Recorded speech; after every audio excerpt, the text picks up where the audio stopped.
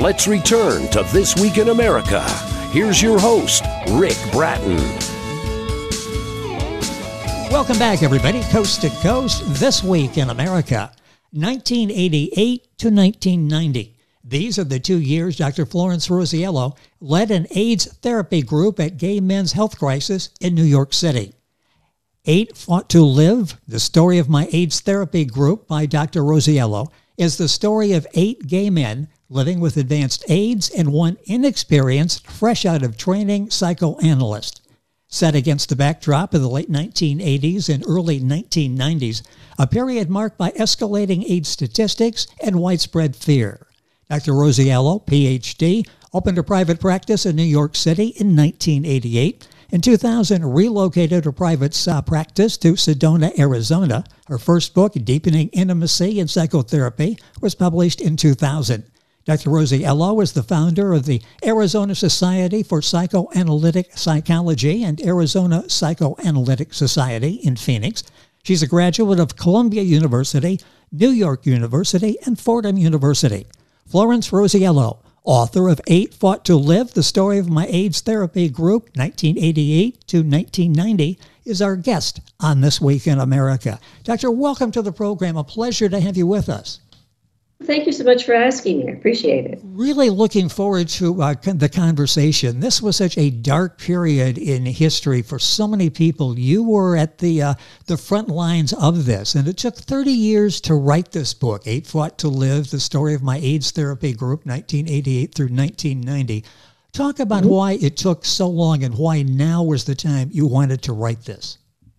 Well, some people said to me, how did you remember something from 30 years ago? I was like, well, I didn't have time to forget because I've been writing it for 30 years. But what would happen is I would write a chapter and I'd start crying and then close the computer. And then I would think, okay, I'm not writing anything. And I would pretend I wasn't. And then someone would say to me, well, how's the book going? Good. I'd sit down again and write another chapter. It took forever. And of course, after you write it, you have to rewrite it a couple more times. Yes. But it was excruciating a lot of the time. It had to be, and we'll talk about the emotional toll it took on you as you were dealing with these 8 men and what they were battling. The name of the book is 8 Fought to Live, the story of my AIDS therapy group, 1988 through 1990, by Florence Rosiello, PhD. I'm going to spell that Rosiello as Rosiello. That's important. That's her website. And we've got all these links on our website. You can get information and order the book there as well. Why did you decide to lead an AIDS therapy group? How did that come about? This was, I understand, your first solo therapy. How did this happen?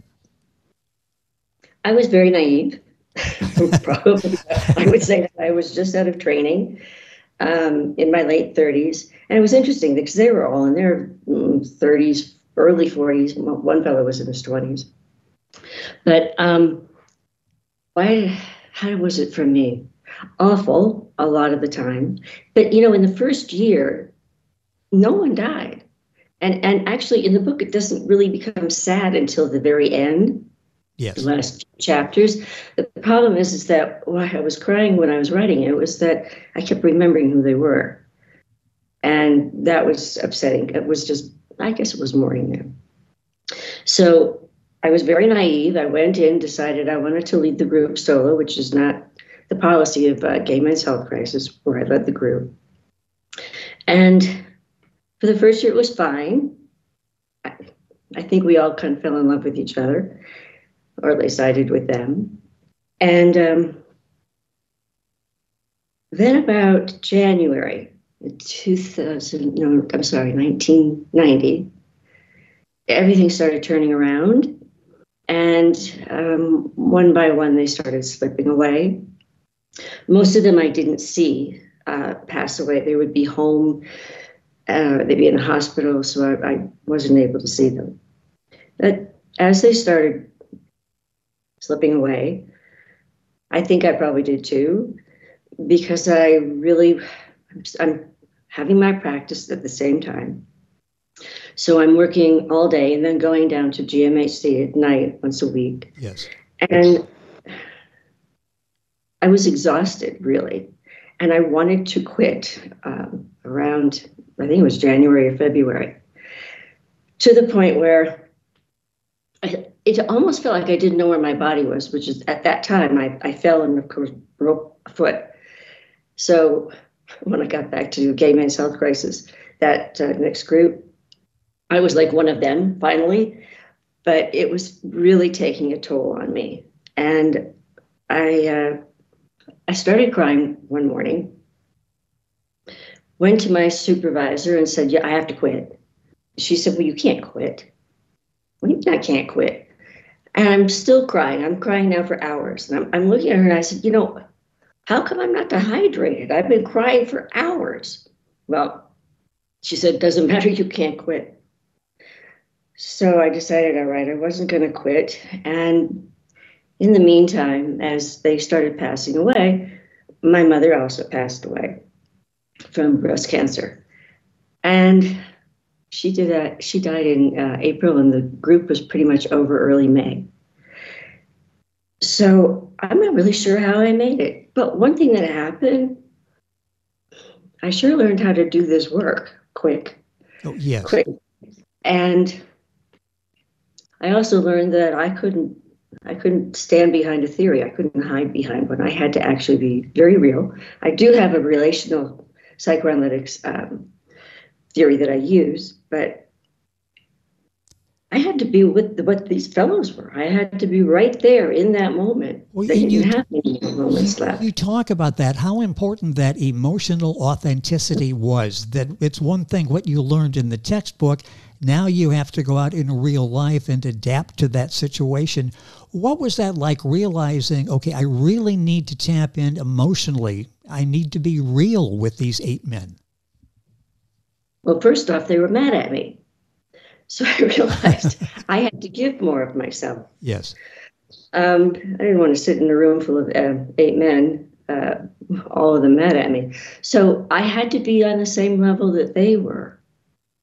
And that was draining, but boy, it really taught me that that's the most important thing in treatment. The other thing I learned about, because toward the end, of course they cried and I was crying, was how important it was to know what tears meant, what theirs meant, mine meant, because it wasn't always just that they were sad. There were many, many different meanings to it. And I've kept that in mind throughout my work as well. The name of the book is 8 Fought to Live, the story of my AIDS therapy group, 1988 through 1990. Our guest is the author, Florence Rosiello. Her website is florencerosiello.com. Information on the website you can link on and buy the book there as well. The book available, of course, at Amazon, all of the usual places. Talk about the pledge that the 8 men took, defying logic, defying science, defying basically even hope during that era. But they took a pledge. Tell us about that.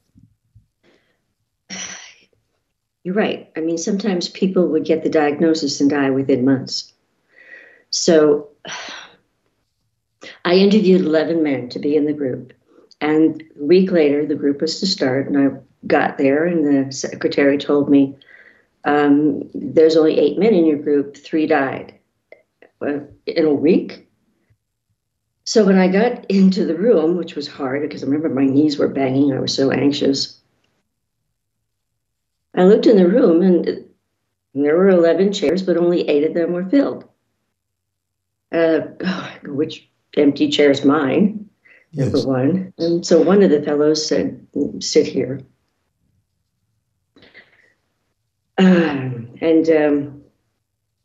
He said, I said, let's start the group. And he said, well, let's wait for the others. Well, they're not going to be coming. And he said, no one in this group dies. And it just fell silent. Nobody said yes, nobody said no, but everybody started moving around in their chair as though the movement was, okay, we won't die. And they reiterated that. Matter of fact, at one point, one of the fellows was in the hospital, and they went to visit him as a group. And as they were leaving, one of the fellows said to the fellow who was in the hospital, he actually screamed at him and said, "I'm not ready for you to die." And a week later, the fellow came into the group. He just listened. He wasn't going to die. Yes. He did, of course. But they believed that they were going to help each other get through this. The thing is, it wasn't that much longer after. I mean, they were gone by 1990, all of them. It wasn't that much long after they had medication. So they only been able to hang on a year or two more. They'd be alive now. They'd be around my age, I guess. I mentioned the backdrop for this. Let's talk about that period. Somebody younger going, boy, now AIDS is mentioned, but they don't fear AIDS like we did during that period. It was a dark period, a period of failure, of injustices. People were scared to death to go to funerals, to go visit someone who had AIDS. Tell me a little bit about that backdrop, because it really was a couple of years, a frightening time in American history. Well, originally, they called it the gay disease. Yes. They didn't Yes. think that it was something that other people could get. People wouldn't touch them. You wouldn't kiss them. People thought that you could get it just by being in the same room, which of course is ridiculous. And they felt like pariah. And then, at times the caius, the Kaposi sarcoma, would start showing. And there were these lesions that were very purplish, and the men tried to hide them as best as they could, but that added to it, because you see someone who looks like that, and it almost looks like they're a leper, I guess. And people they didn't even want to sit next to them. I had maybe 8 of my friends die before I started the group. I think that was a big reason as to why I did. One of my first friends who died, it was in 1980. This was really early on. They didn't even call it AIDS. They call it parasites. They didn't have the name for it yet. And so at 1988, they did have a name for it, but they didn't have a cure for it. And people were dropping. I mean, you could lose a couple friends in a month. And one of the fellows in the group, Vito Russo, who was an activist and very famous. I don't know if people remember him now, which breaks my heart.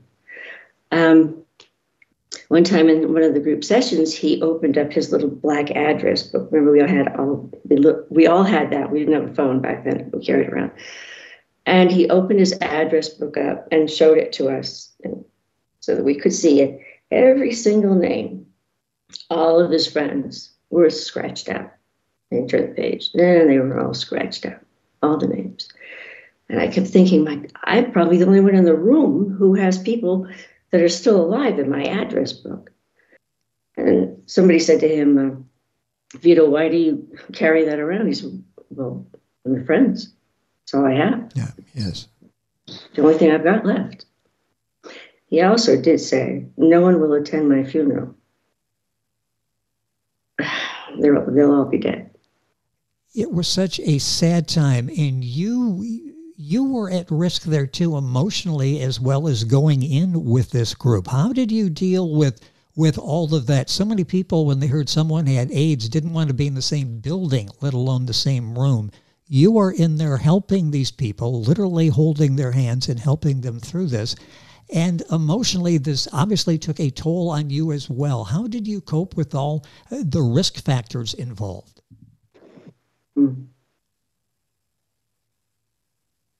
Not well.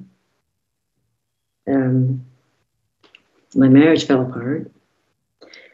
So there were too many stresses on me from work, starting the practice, and from watching these men go. And at times, I don't know why I didn't fall apart and end up in the hospital, but I didn't. I kept functioning. It was, I don't know, maybe it was just the thought of not having them that made me keep going back. And how could I think about myself when what they're going through? I mean, I did at times, but how could I really think about me when, oh, I'm sorry, I'm getting emotional now. And fully understandable. You laid yourself out there to help these men get through this period, and you were a great consolation to them and a tribute now, because as you're reading the book, Eight Fought to Live, all the eight come alive. You feel like you know them when it's over. And as the doctor mentioned, it's not all tears. It's a story of hope. It's a story of, there's drama, there is sadness, there's surprisingly humor in the book as well. The book is available wherever books are sold. It's an excellent, powerful read. The guest, the author, Dr. Florence Rosiello, her website is florencerosiello.com. And you can go to our website, thisweekinamerica.us, link on, and get all the information there as well. How did working with the AIDS group change your theoretical perspective? How did you change from a professional standpoint after going through in working with these people and seeing what the group went through?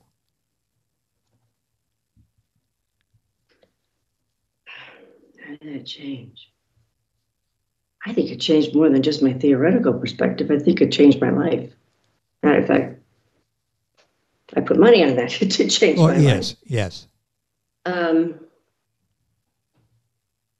I don't really know how I got through that, but that's an interesting question, but I'm not really sure how I got through it. Well, interesting, 30 years later, you're still sort of, as you were writing the book, sort of going through this, and it's interesting, did you have notes, or did this, it sounds like this basically came from your memory when you decided to write this book, which would indicate, boy, these thoughts, they're still active in your mind, aren't they? You have no idea how active they are in my mind, yes. I think about them every day. And actually, they took a group photo, and I have that on my desk all the time. So I get to look at them every day, all day. I am getting emotional. Repeat your question again. Well, and I fully understand that. You laid yourself out there, and you dealt with this group, and you got them all through this. What was it like? There's this pledge. Nobody is going to die and leave this group, but they did. How did everybody regroup after all of you so close losing one? How difficult was that? And I guess that's a trite question because it had to be very difficult. How did you cope with that? It was, they were used to it. They were used to people just dropping away. I mean, I wasn't, but they didn't fall apart. I don't know what they did at home, but they didn't fall apart. Of course, most of them lost their lovers. How did they get through? How did I get through it? One of the things I've learned in life is that you just put your head down and keep trudging forward. And most of the time it works out, not all the time, but a lot of the time it works out if you just don't think about what it is you're really doing in that moment. Yes. Just keep right on going. And yes, I did write the book from memory, but I did start in 1990. I started writing the book in 1990. So I had my notes. I couldn't get the notes actually from Gay Men's Health Crisis. I don't think they kept them, in part because in 1988, we didn't have computers the same way we do now. I think we were still using DOS back then. And I couldn't get those. I did try and get the notes from Vito Russo. They were in the New York Public Library for 25 years. So I waited in a way to get those, but they really weren't decipherable. I couldn't understand because I think he was in the hospital when he was writing it. I don't know how cognizant he was at that time. So I'd like to ask, and I know this is very difficult, and I appreciate you coming on and talking because this was such a very emotional part of your life. And how did you juggle that where you have Florence, who is the human being, who is in there with these people that you've grown close to, showing empathy, working with them, trying to be their friend to get them through this, and at the same time be the professional that's there to be sort of, I guess, the rock and to get them through all of this. What kind of juggling process was that, to be the professional and to be the human being?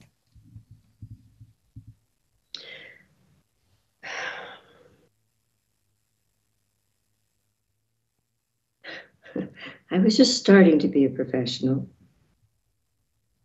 I probably was just starting to be a human being, too, with the kind of human being that I had been. And my whole life changed. My personality, what was important in life. I don't know how I got through it. I mean, you're asking that question. I don't really know how obviously I haven't gotten through it because I'm still going through it. Yes. I don't really know. I think I just kept plowing ahead. And I think that's maybe the key there, is just to plow ahead. When times are difficult, you go forward, you plow ahead, and you have to feel, when you look back on it, I was maybe the right person to be in that group. I was able to give comfort. It was difficult for me emotionally, but I really think I made their end of life better. I think I gave them the comfort that they needed. What kind of comfort do you get knowing that you were there as a emotional support, getting these men through some very, very difficult times? You know, in writing it, and in writing down the words that some of these from the sessions that they spoke, I gave them life. Yes. In a way that was hard to end the book, because I didn't really want to stop. I thought, well, what does that mean to them? When the cover closes, what does that mean? So I thought, I kept writing. I thought, this is their opportunity to be alive again, at least in the reader's mind. Yes. But in my mind, it's like every time someone reads it, it's like, oh my goodness, my 8 men are alive again. They're breathing. You do bring them to life, and you take each one, and we feel like we know them as we're reading the book, 8 Fought to Live. About a couple minutes left. Looking back at that period, I mentioned before, there was so many problems, failures in the government, in the healthcare system. What lessons did we learn from this period, and how we reacted and overreacted to the situation? I think it was almost akin to COVID. Yes. Because actually, Dr. Fauci was the one who was doing the research on AIDS and also on COVID.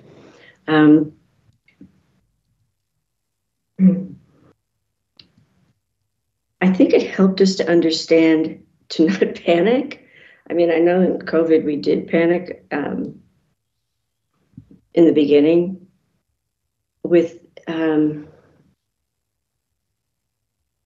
ACT when that was coming out. The problem was it came out too soon, and the problem was that the trials, the tests, were not really very good. They